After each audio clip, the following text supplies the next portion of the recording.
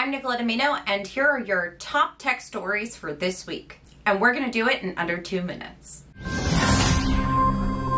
First up, the future of EVs just got brighter. See, switching to electric vehicles is great for the environment, but making them, not so much. The good news is researchers at Dalhousie University have found a way to make lithium-ion batteries greener and cheaper. Their new all-dry method slashes energy use by 25%, cuts costs, and eliminates waste. With Novanix on board, this can make eco-friendly batteries the new standard. Next up, instant farm safety. Purdue's new biosensor revolution. Imagine testing your farm's produce for contamination and getting results within an hour. Purdue University researchers have done just that. With a method inspired by COVID-19 testing, they use this portable testing kit that tests for fecal contamination in produce, helping farmers ensure food safety and reducing waste quickly and efficiently.